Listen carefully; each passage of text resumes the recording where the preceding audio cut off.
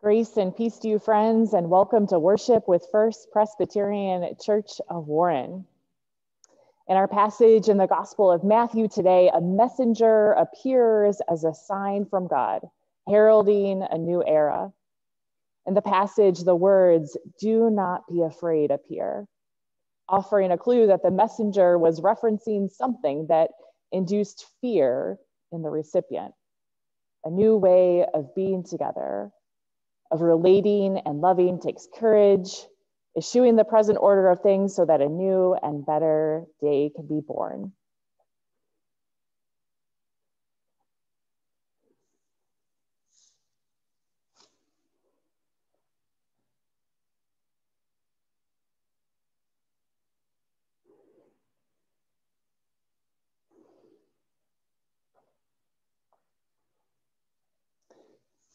Adam, I invite you to play the Advent music.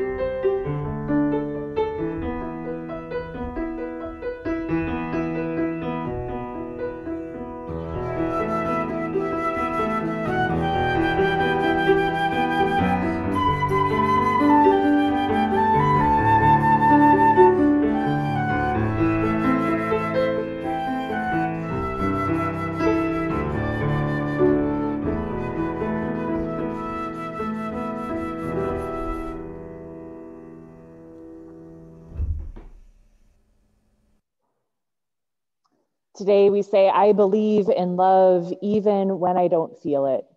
Let us pray. Holy One, we thank you for the glimpses we catch of your gift of daring love, even in the midst of fear, of challenge, of struggle, even when we cannot yet see a better day. When we will act like the human family we are, ignite the flame of love within us, that we might glow with its brilliance from the inside out. I believe in love even when I don't feel it. Help us face this fear of difference and dare to see what love can do. Amen. Friends, if you have an Advent wreath or candle at home, I'd invite you to light them now.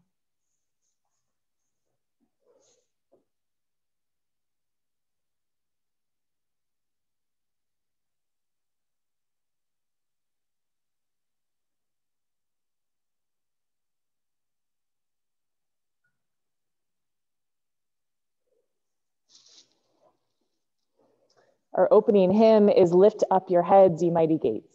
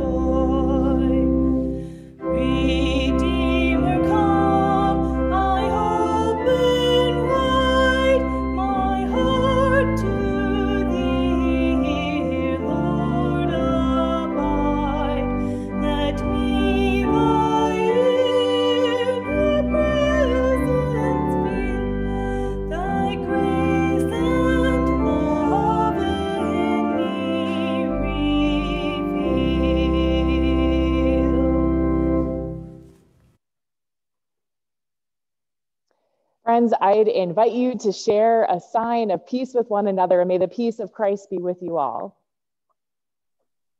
You can unmute yourself or share in the chat or share in the comments on Facebook. God's peace with you. Peace to all. Peace, everybody. Good to see you this morning. God's peace to everyone. God's peace. Yes, and peace to everybody. Peace. Peace. Good morning. Peace. Good morning, everybody.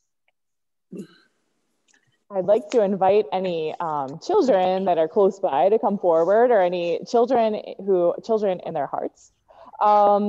Today, well, there are a lot of different Christmas traditions that are in each family and also around the world. There's a lot of different Christmas traditions around the world. This morning, I learned that in New Zealand, the Christmas tree is called the Pohutukawa. I can't even say that. And since it's summer right now in New Zealand, they don't really have evergreens. So they have this Pohutukawa tree, which has bright red blooms in December. So all around the world, there's different Christmas traditions. And one of our traditions is having an Advent wreath. And Advent wreaths came from Germany. Even before Christians were around in Germany, they had wreaths that were on fire sometimes, that they set on fire as part of their tradition. And so Christians kind of adopted this tradition in the 1500s. For us, for Christians, the symbol of the Advent wreath means it's in a circle, so it means that there's no end and it's evergreen. The 4 candles, which are often blue or dark purple, it represents the darkness in the world, or that things aren't always right. It represents that things aren't always right. And then we have the Christ candle, the big white candle in the middle, and the lights represent the light of the world. So our Advent wreath is one of our traditions that we have, and I think it's pretty special. So we decided to have, since everyone can't be here, a number of you made your own Advent wreath at home, which is so awesome. And you sent in some pictures of your Advent wreath for our Advent wreath competition. So here are the results and the winners of our Advent wreath competition. Adam, can you roll the video?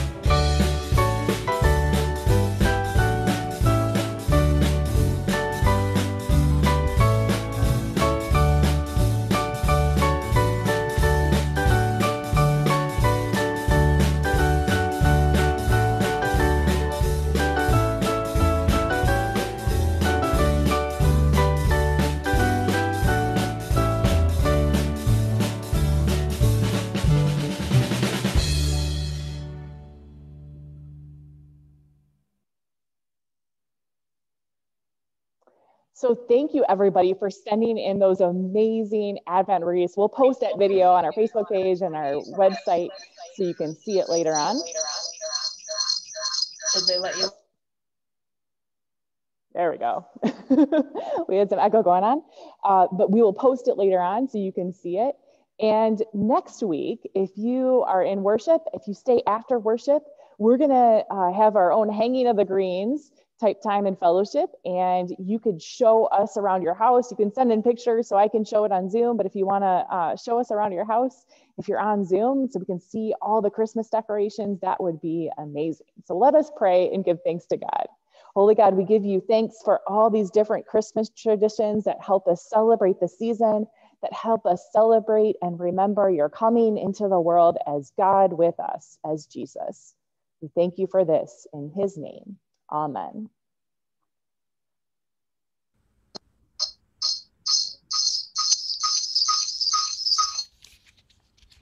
As we said last week, our worship series this Advent calls on the power of music that has always called humanity to a brighter tomorrow. Rather than turn away from music in sorrow, we will turn toward the story of music and deepen our appreciation of its role in healing, change, and reconciliation. Indeed, on this Sunday with love at the center, we can attest that probably love songs top the charts in the history of human song. This week, Renee shares the theme song of our series, I Believe Even When, with the words, I believe in love.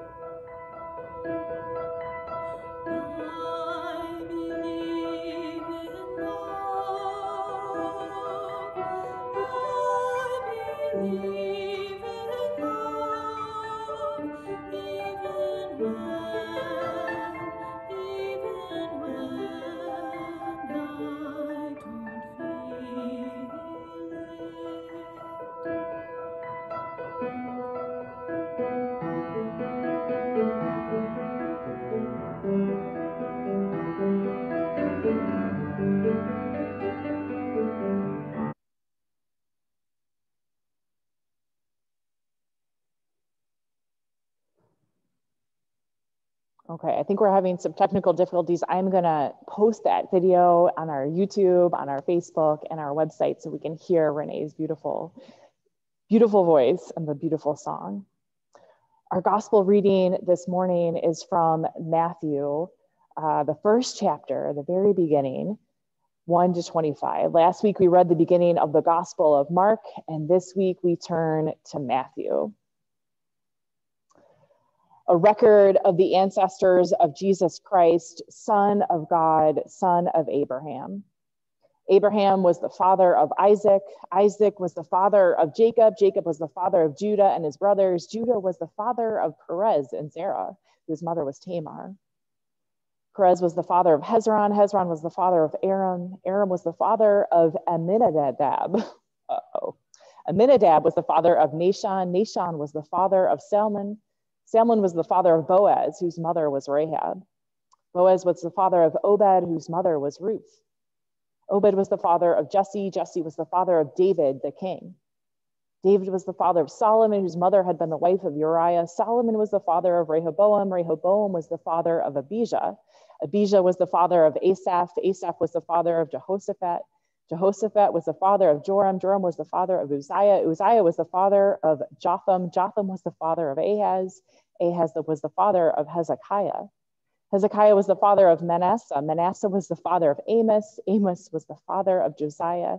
Josiah was the father of Jeconiah and his brothers. This was the time of the exile to Babylon. After the exile to Babylon, Jeconiah was the father of Shealtiel. Shealtiel was the father of Zerubbabel. Zerubbabel was the father of Abiud. Abiud was the father of Eliakim. Eliakim was the father of Azor. Azor was the father of Zadok. Zadok was the father of Achim. Achim was the father of Eliud. Eliud was the father of Eleazar. Eleazar was the father of Nathan. Nathan was the father of Jacob. Jacob was the father of Joseph, the husband of Mary, of whom Jesus was born, who is called the Christ. So there were 14 generations from Abraham to David, 14 generations from David to the exile to Babylon, and 14 generations from the exile to Babylon to the Christ.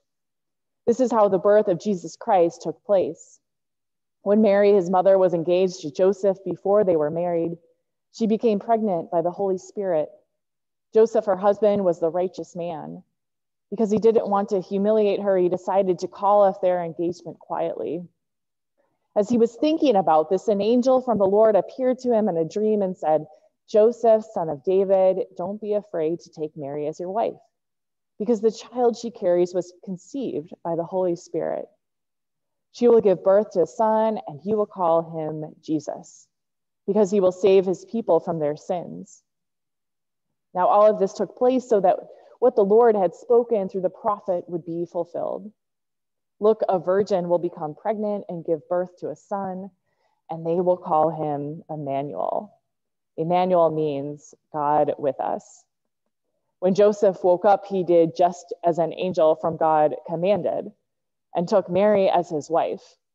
But he didn't have sexual relations with her until she gave birth to a son, and Joseph called him Jesus. This is the word of the Lord. Thanks be to God.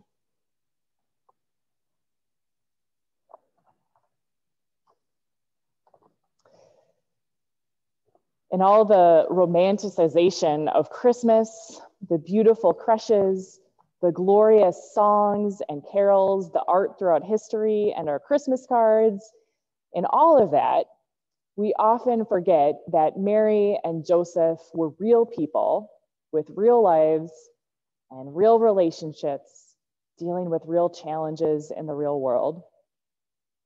We can hear this familiar story from the Gospel of Matthew and brush over it. But if we lean in a little closer, we can hear the heartache. Maybe after a year of having to give things up over and over again ourselves, we can hear it a little better. We hear the grief and the loss of what was supposed to be, what could have been, the loss of the relationship that went along with all the conventional rules, setting the couple up for good social standing in the community, the loss of never having the perfect wedding, the loss of a perhaps long imagined dream first pregnancy with his beloved. In fact, Joseph was just beginning what would be a 2020 sort of year. One loss, surprise, need to pivot after another. It begins with a perfect relationship that now seemed unrestorably broken. It went on to include an apocalyptic divine visit, a revelation of what strange, bizarre future God had in store for him. The year continues with a visit from astrologers from the east, telling him that he will need to flee the king himself. And the year ends with him and his family, including this newborn, as refugees in Egypt. It was a 2020 sort of year for Joseph. A year into which God with us, Emmanuel, bursts on the scene. But I'm afraid I'm getting ahead of myself, or rather Matthew just a bit, because Matthew doesn't start with Jesus or this 2020 of a year Joseph is having. No, Matthew starts at the beginning with a whole genealogy, or Genesis, as the Greek says, of Jesus, or rather of Joseph, Jesus's adoptive father. Matthew frames Joseph's year of imperfect relationships and real world challenges and the personal fallout of political messes with 14 times 3, that is 42. I've been brushing up on my math with homeschooling. 42 generations of imperfect relationships and real world challenges and the personal fallout of political messes. Now, that genealogy that I read wasn't just a list of names to bore us or to tempt us to turn to a different worship service streaming on Facebook. No, Matthew gives us this genealogy because he is telling us that Jesus is a product of generations of faithful and not so faithful folk. Jesus is a product of people who played by the rules and those who didn't. Jesus is a product of kings and of poor people like Mary and Joseph. Jesus comes from Jewish and non-Jewish ancestors. Jesus is a product of people who have committed murder and incest, and those who've stolen birthrights and banished their own children, and who have abused political power. Jesus comes from people too who have cried out for justice, done their best to do what is right, and fought hard to protect their families. And that list of people tells us all of that. Jesus comes from real people, a little too real sometimes. A community of people who are a little lost and a little found, just like you and me. Now, from this community and to this community comes Jesus, the one who will save his people, Emmanuel, God with us. Jesus, Emmanuel, God with us, comes blessing and changing and challenging our real lives and our real relationships and our real realities. He comes into a real world that is messy and imperfect and hard, but at times achingly beautiful. Achingly beautiful, like a couple who responds yes to their lives being turned upside down, yes to this surprising child, yes to God with us. The power of saying yes in the midst of so many challenges creates a surprising community, creates a new family centered on God with us, Jesus the Christ. In the midst of so many challenges this year, there have been people and communities who have said yes to their lives being turned upside down even more. And that yes has turned into saying yes to God with us, yes to finding salvation in surprising ways. The focus of our series this Advent is about the power of music to bring hope and love and joy and peace into really challenging situations. Last week, we heard about the power of music at the Delezenne concentration camp in World War II. This week, we move a little closer to home and to a story that took place this year. A story that involved not just saying yes to one child, but yes to a whole choir of children. I'll post the link to the article in our Facebook and in the chat later in a little bit. But last March, a traveling children's choir from Uganda was touring the US as they had done for the last 7 years, singing at churches and schools, raising money for children's centers back home. And they had a 2-night stop planned at a Presbyterian camp in South Carolina, Camp Fellowship. In the group were 21 children, ages 10 to 15, and 16 adults. And as they arrived at the camp, they didn't quite realize the extent to which the pandemic was shutting everything down. They decided to stay just a few nights longer at the camp to see if things would settle down. But on March 22nd, the president of Uganda shut down travel in and out of the international airport in their country for all non-emergency flights. So the choir was stuck. The executive director of the camp, Kevin Carty, a colleague who I've been at a few conferences with before, Kevin decided that it was the perfect opportunity to say yes to hospitality, yes to relationship, yes to God with us in community. And he invited the choir to stay for as long as they needed. Like many camps, Camp Fellowship had to cancel all of their usual programs, and so there was space for the choir to stay. And instead of hunkering down in fear of how they were going to pay the bills, the camp said yes to an opportunity to welcome the stranger and to even invite Jesus into their midst.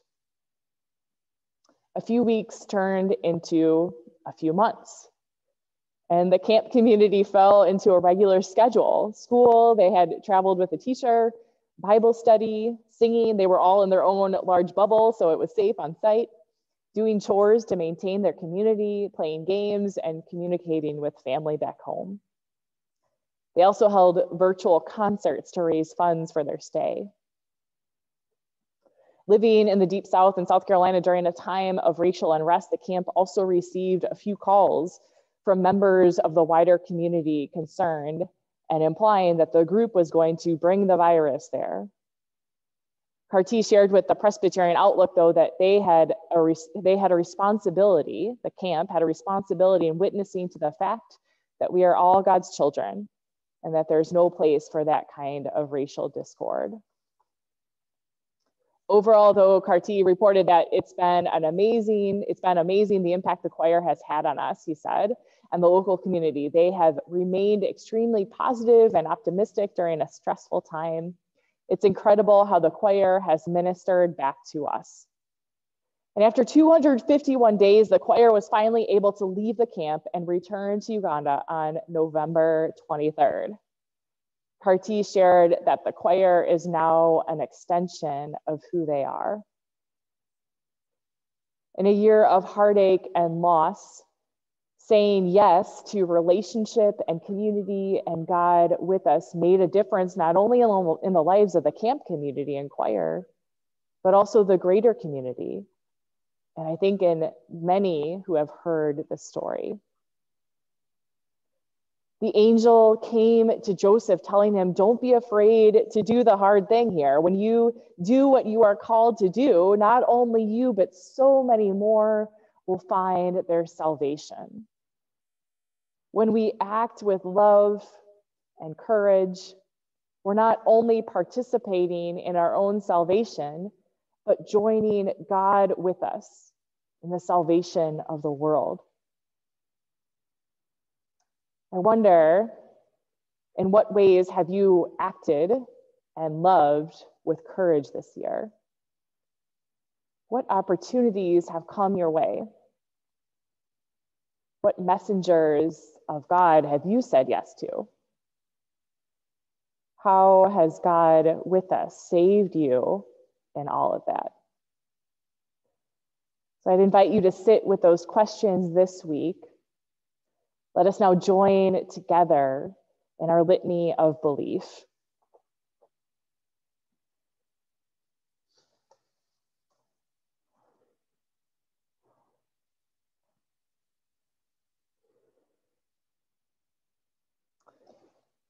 In times when humanity disappoints, perhaps even when even our own thoughts and behaviors disappoint, it is an important act to call out, name, and claim the consequences of our wrongs. And in times of distress, it is a prophetic act to call out, name, and claim our belief that daring to love each other as God loves us is a faithful response. And so we say together, I believe that we have been taught to fear one another, and I believe that we are capable of learning to love. I believe that our society is built on a foundation of oppression of some over others, and I believe that we can speak this truth and move to act in ways that balance this inequity. I believe that we are afraid, and I believe that we can lean on each other and God for courage to face anything. We believe even when we are discouraged. We believe that when we are discouraged, raising our voices for justice will bring about more love in the world. Amen.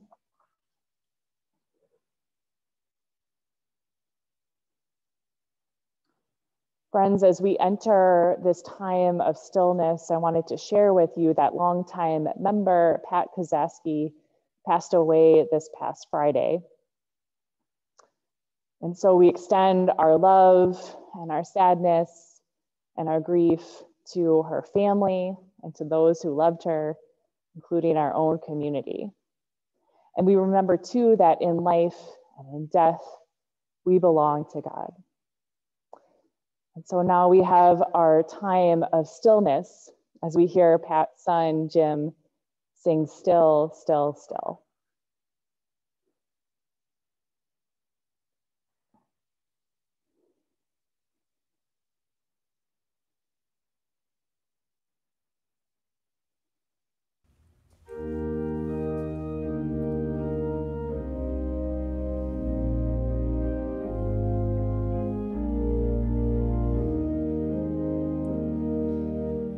Still, still, still.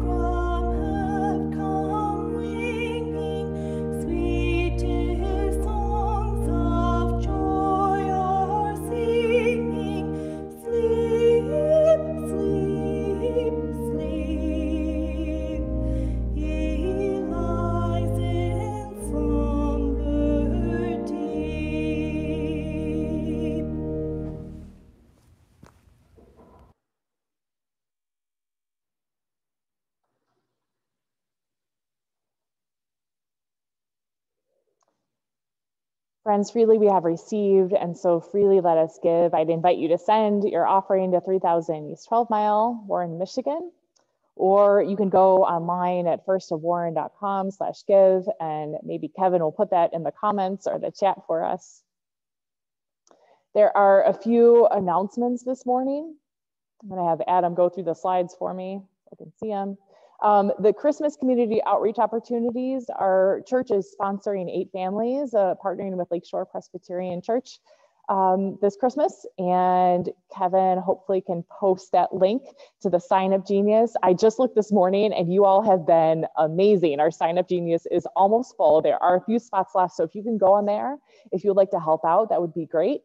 Or you could help us with our other project of providing Second Mile Center, our partner in Detroit, with $25 Kohl's gift cards. And you can drop those off December 7th, 8th, 10th, or 12th from 10 to 2, or you can call us to set up another drop-off time. So thank you for all who have participated already. Our virtual Christmas pageant, I've been working on filming already. If you would like to take part in our virtual Christmas pageant and would like some help recording, you can come to the sanctuary today, right after worship. You can log off and hop on over to the sanctuary. There's a sign up for that, but it'll just take about 5 minutes. You'll be in and out real quick if you'd like to do that, or you could let me know that you want to be a part of it and record it on your own and send it back in. Family Feud, next Friday at 7 p.m. on Zoom. We're going to be playing Christmas Family Feud. And so that link will be in the weekly email. Make sure if you're not already signed up for the weekly email, you can let us know, or you can go on our website to sign up for the weekly email and get the link. I hope you'll show up for Family Feud and we can have some fun.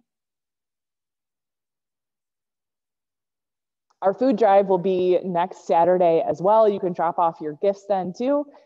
From 10 to 12, we got a little free food pantry that'll be outside our church, and that should be up hopefully pretty soon in the next week or two.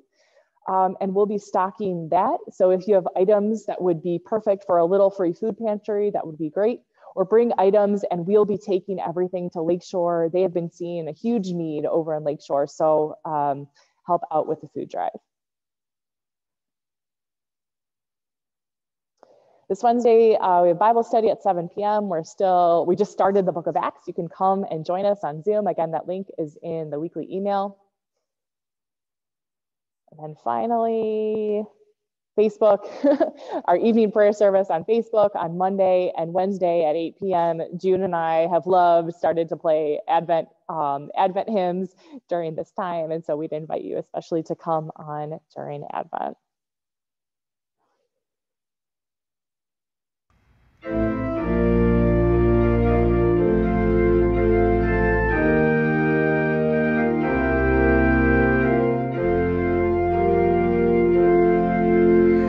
Give thanks with a grateful heart. Give thanks to the Holy One. Give thanks because we're given Jesus Christ, the Son. Give thanks with a grateful heart. Give thanks to the Holy One. Give thanks because we're given Jesus Christ, the Son. Give thanks.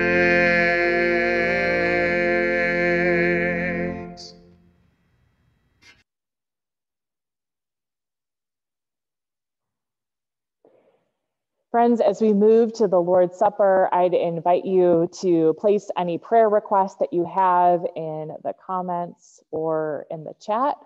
And Adam, if you could go out and spotlight, that would be great. Go out of the slides.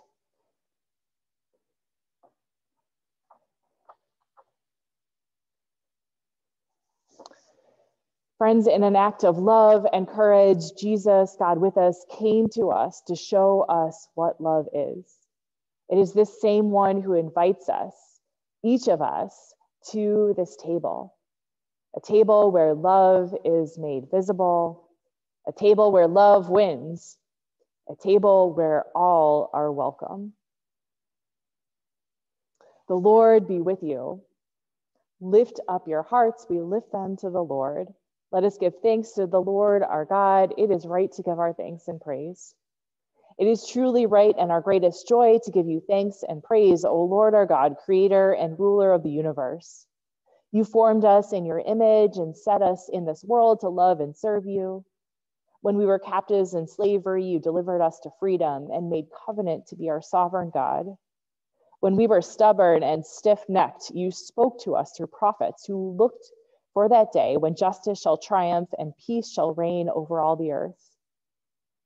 You are holy, O God of majesty, and blessed is Jesus Christ, your Son. You sent him into this world to bring freedom to the captives of sin and to establish justice for the oppressed. He came among us as one of us, taking the lot of the poor, sharing human suffering, dying an unjust death. We rejoice that in his dying and rising again, you set before us the sure promise of new life, the certain hope of a heavenly home, where we will sit at table with Christ our host. We give you thanks that on the night of his arrest, Jesus took bread, and after giving thanks to you, he broke it. And he gave it to his disciples, saying, "Take and eat. Do this in remembrance of me." And in the same way, after dinner, he took the cup, saying, "This cup is the new covenant, sealed in my blood, shed for you for the forgiveness of sins. Whenever you drink it, do this in remembrance of me." Remembering your gracious acts in Jesus Christ, we take from your creation this bread and this wine and joyfully celebrate his dying and rising as we await the day of his coming. With thanksgiving, we offer our very selves to you to be a living and holy sacrifice dedicated to your service. Gracious God, pour out your Holy Spirit upon us, upon these, your gifts of bread and wine, that the bread we break and the cup we bless may be the communion of the body and blood of Christ. By your Spirit, make us one with Christ, that we may be one with all who share this feast, united in ministry in every place, as this bread is Christ's body for us. Send us out to be the body of Christ in the world. We pray especially this morning for the Kozaski family. Pray for Bob's brother, Dave.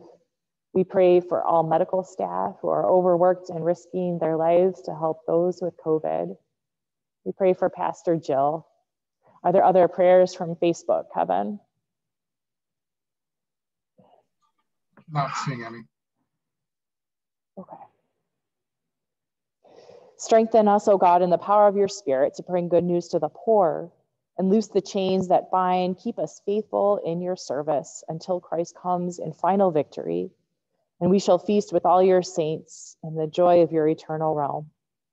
We pray all this in Christ's name, the one who taught us to pray together, saying, unmuted if you would like, together, our Father, who art in heaven, hallowed be thy name. Kingdom come, thy will be done, on earth as it is in heaven. Give us this Give us day this day our daily bread, bread. and Forgive us our debts, as we forgive our debtors. And lead us not into temptation, but deliver us from evil. For thine is the kingdom, the power, and the glory forever. Amen. Amen.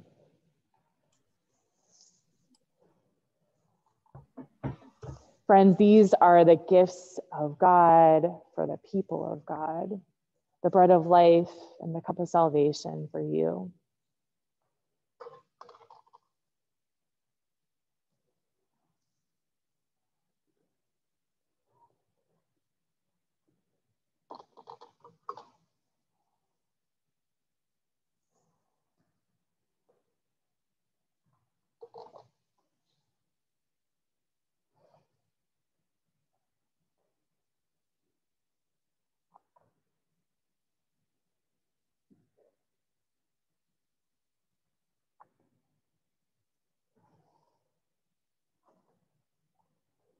Adam, I'd invite you to post the slides so we can share together in our prayer after communion.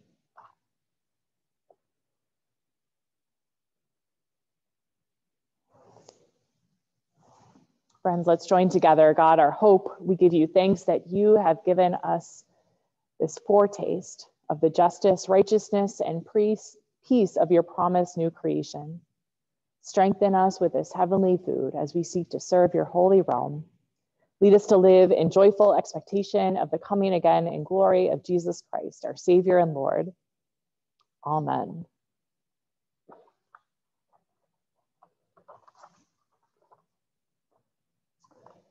Our Carol of Resistance was written in 1849 by a Massachusetts Unitarian minister, Reverend Edmund Hamilton Sears. One verse has been left out of several hymnals over the years, over the decades since then, but in the new hymnal, our hymnal Glory to God, it restores this powerful verse that refers to the love song of the angels being drowned out by our warring nature. It says, "Yet with the woes of sin and strife, the world has suffered long. Beneath the angel strain have rolled 2,000 years of wrong. And we at war on earth hear not the love song which they bring. Oh, hush the noise and cease the strife and hear the angels sing." So let us be reminded that we are to listen to the angel chorus and then join it, raising our voices with the message that love, not hate, is the answer. Let us join together.